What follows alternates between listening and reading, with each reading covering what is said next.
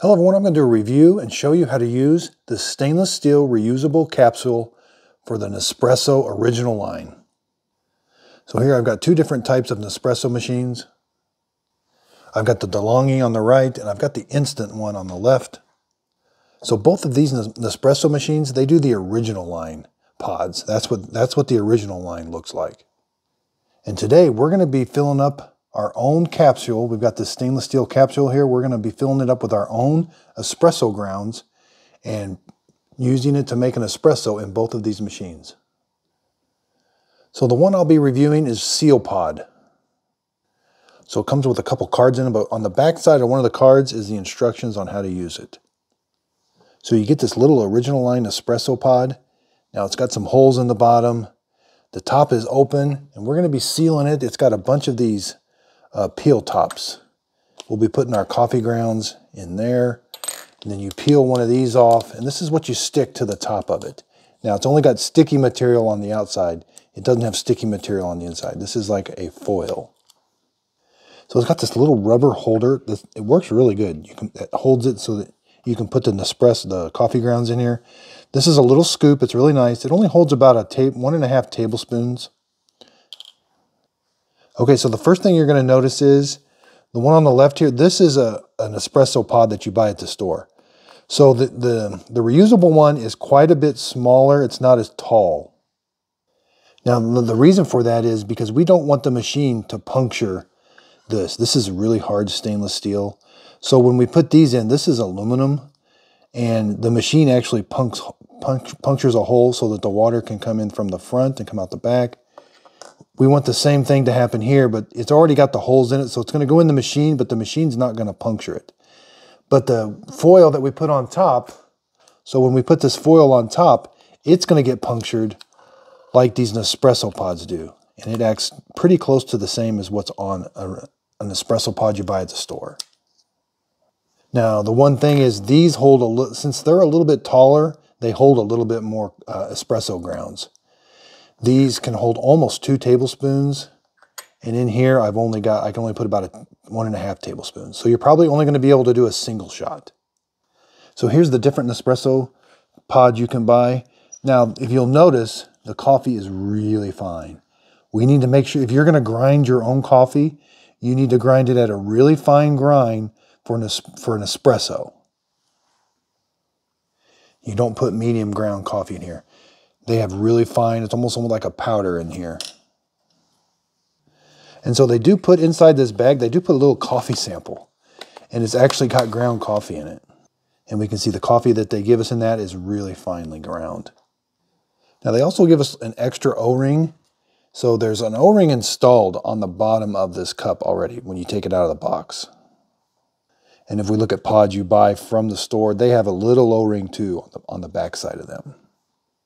And then in this box, you get a bunch of these aluminum lid stickers. There's a whole bunch of them in here. It says there's 100 in this package. It's really nicely packaged. So today I won't be grinding my own coffee. I'll be using this cafe. It's already ground at an espresso ground coffee. So you can buy this at the store. And it's already really finely ground. This is really not for a drip coffee maker. This is for espresso machines. It's in a really fine powder, and it's a dark roast. Okay, so let's fill this up. Again, it's a little, everything's kind of small, so, and just kind of wipe it off. Now you don't want to compact this super. It says you're supposed to use the handle to do that. You want to just pack it down just a little bit. And then you're just going to make sure there's nothing on the lip here. And then this is where that holder comes into play. So this is a really neat holder. I like how that works. Okay, now it's time to grab one of the aluminum foil lids. And they're pretty easy to get on and line up. Might have got over to the right just a little bit. Now if you do, just make sure it's folded all around and nice and sealed all the way around. Make sure it does wrap around if it does wrap. And there's what it looks like. So we'll first put it in this one. Again, we're only going to do a single shot. Now, at first when I was using these, it felt like, it just didn't feel like it was going to work when you close the handle. So just drop it in there. And then you do have to, it is a little bit more force than when you use one of these. So that's why I was a little nervous at first. Okay, so let's do a single shot. Okay, there's a single shot coming out of that reusable Nespresso pod.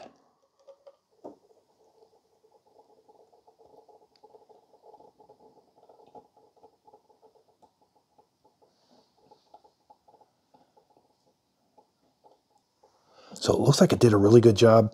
Now, I can't drink espresso straight like that. I have to mix it with milk to make a cappuccino or a latte. But when I do mix it with it, it does taste really good.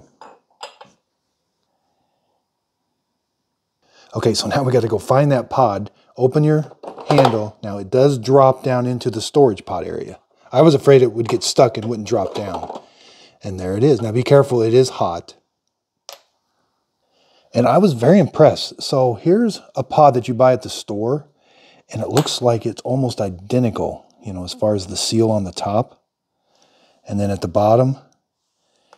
And then cleanup can be a little tricky, but you just got to find this. It does usually peel off all at once. So find that little edge, and then you can peel that off, and then you can take the coffee grounds out. Okay, so I did find cleanup is just super easy. It cleans up very nice. It's very well made. Okay, so let's make another one, and let's make an espresso in the instant. Again, just tap it down a little bit. Don't make it nice, just a little bit of tamp, not much. And again, put it in that little tray. That really is nice. And then you just grab one of these.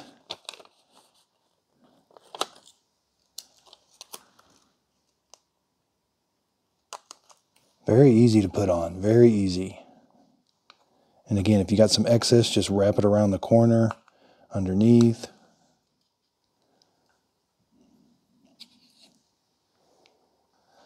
Okay, so let's put it in this machine. Again, I wouldn't do more than a single shot, so put it in. This one, again, it did take a little bit more work to close the handle than when you do a store-bought one. I would just do a 2-ounce.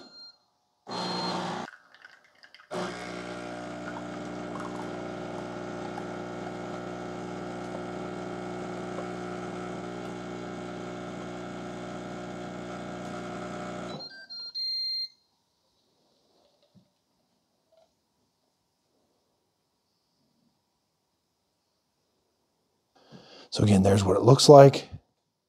It did taste good when I made a cappuccino. Now we got to open this up. You heard the pod drop down.